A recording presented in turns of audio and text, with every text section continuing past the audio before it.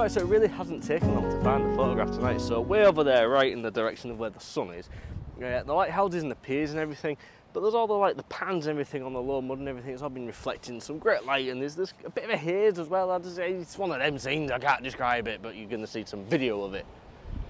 So now you know what I'm talking about. Let's take the photograph. So I put the 70 to 200 on because it's still fairly bright out here and everything, so there's no real need to put this on the tripod. So I'm going to go, let's have a look.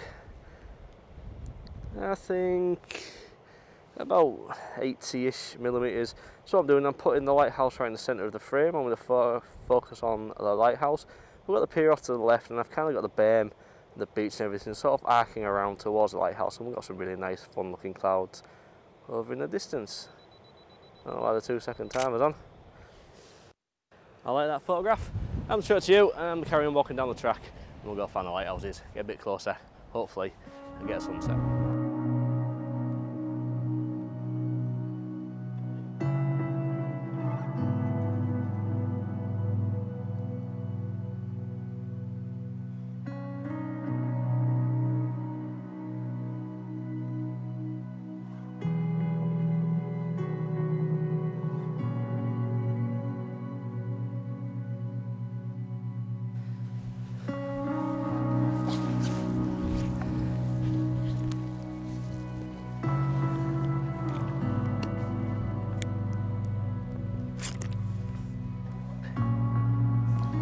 Warmer than I was expecting.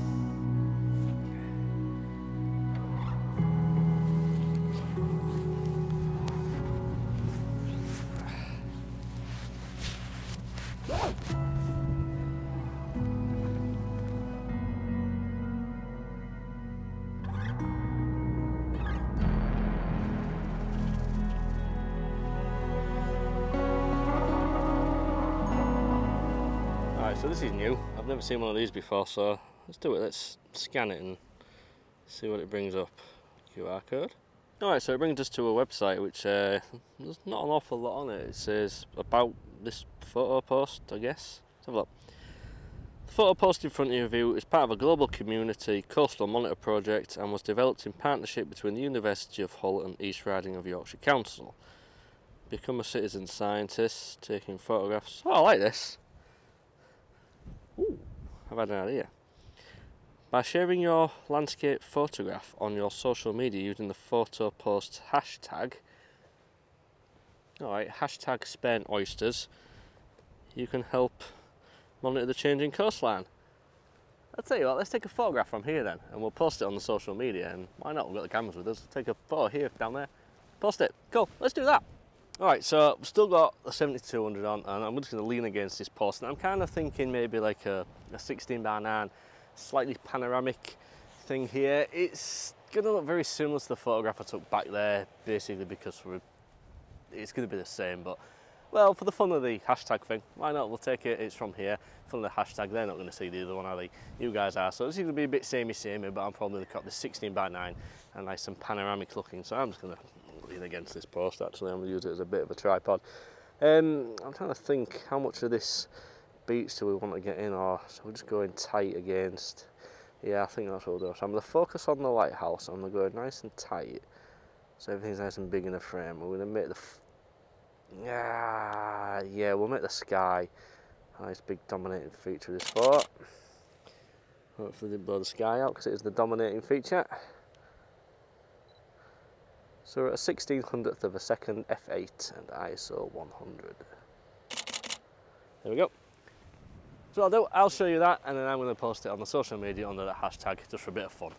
Now we're going to walk down to the lighthouses and hopefully get the sunset.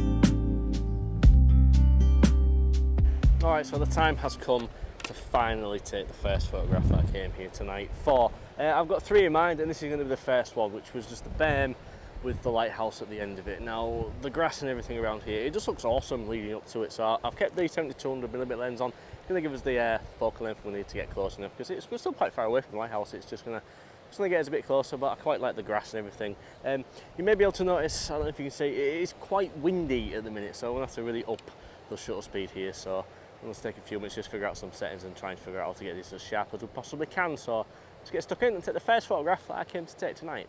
Alright, so what I've done here is I've put the tripod almost on the deck, and we're essentially just going to shoot across the grass towards the lighthouse, because getting down low like this, I'm able to obscure the lifeboat station behind one of the bushes.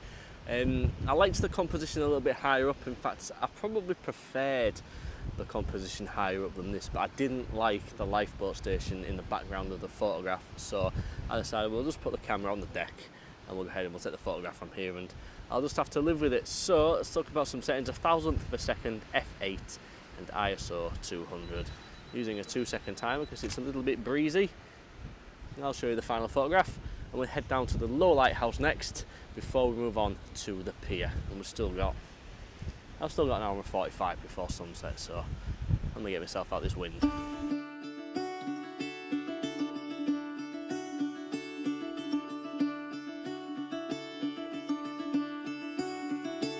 Caught behind Venetian blinds, out of reach for the city lights.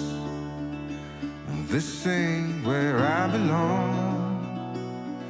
Hey, look at me, man, what I've become. I've been running east, looking for a sunset, digging deep since '99. What I thought was gone was sitting in my pocket. Alright, so this is the low lighthouse at Spurn Point. No prizes for guessing what it's called, the low lighthouse. Right, upon walking up here, I noticed that the sun is starting to set, and there's some long shadows being cast on the ground, and there's some wavy kind of textury stuff in the mud or sand down here, and it's kind of got me thinking, low to the ground shot, 16-35mm lens, accentuate all this texture in the mud and the sand down there, leading up to the lighthouse back there. How does that sound? I think it sounds quite good, so I think we're going to do that. It's probably going to be a black and white one because there is no sky. Well, there's a couple of little white wispy things, but no sky to really talk of, so I think black and white for this one. So yeah, I'm going to get myself set up and I'll talk you through the photograph when we're ready to take it. Alright, so having had a play around with my original idea, the 16-35, it was the lens distortion on the lens was giving the lighthouse a really prominent bulge at the top, and while it would have been correctable with the geometry tools in Lightroom, it would have probably lost the composition that I was going for, you know, with changing all the shapes and everything. It was just one of them, I didn't think it was going to work. But then I noticed that this lighthouse has its own swimming pool, and I thought, well, why not include that? So we're still going to use the 16-35, but we're just going to take more of a 16-35 photograph. We're not going to accentuate anything or try and stretch anything out, we're just going to take a photograph. So let's turn it around and have a look at this composition. So we've got Spurn Point. Turn the camera on, that will be a good idea. Right, so we've got Spurn Point just coming in on the left hand side of the frame. We've got the River Humber off there. So we've got Spurn Point on the right hand side, the River Humber at the left hand side, and we've just got the lighthouse with some white wispy clouds and the pond swimming pool at the bottom of the frame. So f11, ISO 200, 200th of a second, and timer's still on.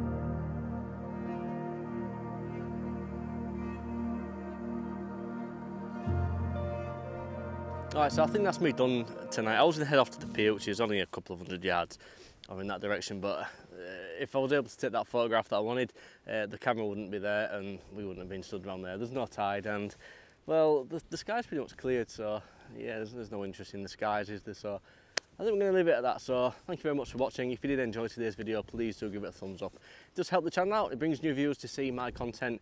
If you liked it more than that, you can always hit the subscribe button, which is somewhere near my feet, and you'll see more nonsense from me every single week. So until next time, I'm going to leave you and say peace and goodbye. Shall I jump down there and get the camera? Let's try it. Here we come. Ow, ow, that's it.